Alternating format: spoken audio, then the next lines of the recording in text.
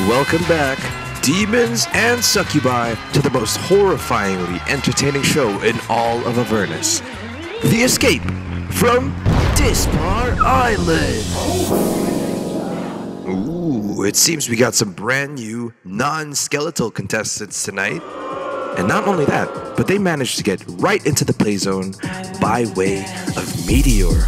Talk about old-fashioned, right? To catch you up on their last shenanigans, since they entered, they were spooked by the demon masks with noses that grew longer and longer the closer they got.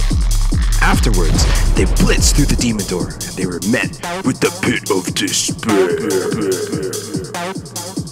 The shiny one almost slipped to their doom, but thanks to a piece of rope and some quick reflexes, they were safe. After some kind of speed boost, they jumped from platform to platform, safe and sound. Now what do we say to that, guys? Ooh, tough crowd. But thankfully, last season's MVP, Massacre Boy, brought it back with one of his jump scares. He and Sal the Skeleton love doing this classic tag team. The hobgoblin cleric of the group sensed that something was afoot. He turned on this special power, and it destroyed Sal in an instant. We'll remember you forever, Sal.